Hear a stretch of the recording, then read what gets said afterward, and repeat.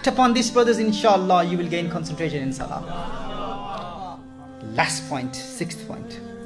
You think that this is the same prayer which was offered by Rasulullah sallallahu alaihi wasallam. You imagine the prayer of the Prophet sallallahu alaihi wasallam.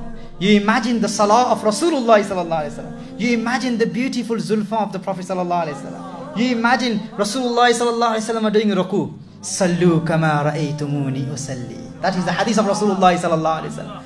So pray in a state that you are thinking that you can see the Prophet sallallahu alaihi wasallam offering his prayer. So imagine the sajda of Rasulullah sallallahu alaihi wasallam. Imagine the qawma, the qiyam, the jalsa, the ruku of Rasulullah sallallahu alaihi wasallam. And then say to yourself, me, such a sinful person, I am blessed with such a great honor, such a great opportunity. I am placed on the same musalla as Rasulullah sallallahu alaihi wasallam. My form of communication with Allah is the same as Rasulullah sallallahu alaihi wasallam. In the sense that ibadah of Allah, the way the Prophet sallallahu alaihi wasallam used to do ibadat of Allah, I am doing the same ibadat as Rasulullah sallallahu alaihi wasallam. Do I deserve that?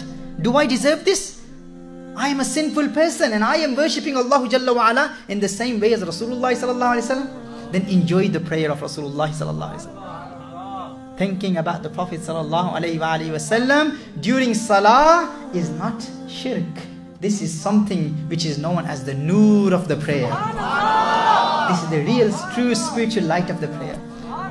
And we have proven that from the practice of the companions of Rasulullah sallallahu alaihi wasallam. From Sahih Hadith of Sahih al-Bukhari, Sahih al-Muslim, Tazani rahimahullah, his beautiful explanation on the practice of Sayyidina Abu Bakr radiyallahu ta'ala anhu, and the practices of all the companions of Rasulullah sallallahu alaihi wasallam. So this is the sixth point. To think about the salah of Rasulullah sallallahu alaihi wasallam. To imagine the prayer of Rasulullah sallallahu alaihi wasallam. So if we work on these 6 points during the prayer, inshallah, you will attain concentration in salah.